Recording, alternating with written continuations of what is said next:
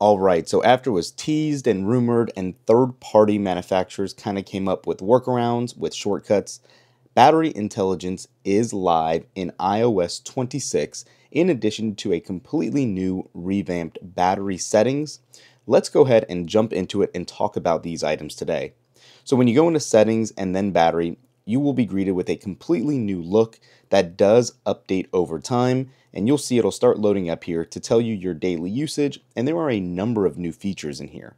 The first thing first is not only telling you your daily usage and where it compares to your average, but also how you can see total battery usage and different power modes.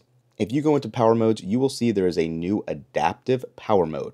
And this reads, when your battery usage is higher than usual, iPhone can make small performance adjustments to extend your battery life, including slightly lowering the display brightness or allowing some activities to take a little longer.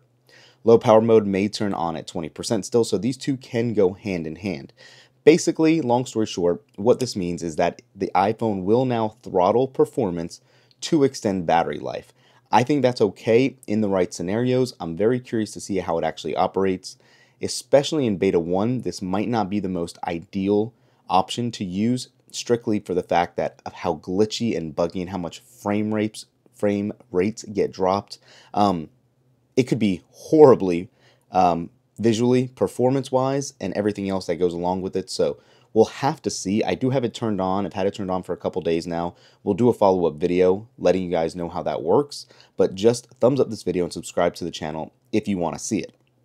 Now, what I think is going to be one of the more exciting changes here, and let me go ahead and get our Anchor power bank out here and get this charging power cord up.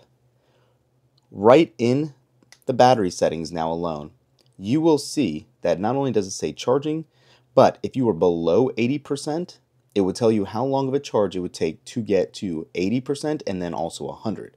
Since we're obviously at 98% right now, you can see it says charging and we need 9 minutes to get to 100%. If you lock your phone, it has that new lock screen, and then when you tap it right here by the date, you will see how much time it takes left to charge. So again, here's a little glitch right here. It said it was charged at 100. We know it's not. It's at 98. So we'll keep discovering all these little glitches and bugs along the way. But when you plug up, right here is where you will see the time left to charge. So it's very interesting that it is showing charged. We'll go ahead and kind of drag this out and drop the battery life down a little more so we can talk more about it. But as you can see here, it is totally different. If you go to view battery usage, this is what looked familiar from prior: screen active time, screen idle time, what's been using your battery life, other battery usage on home screen and lock screen for basically iOS settings. So this will look similar to what you were used to before. But then again, now you can also see up top here the last time it was charged and when that was. So pretty nice to see here nonetheless.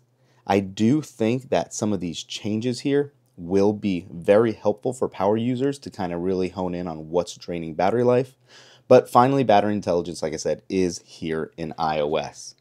So yeah, just a quick video of the overview of the new battery settings and the battery intelligence. Even though nothing is strictly calling it battery intelligence, that's what we're going to call it and refer to it as for now.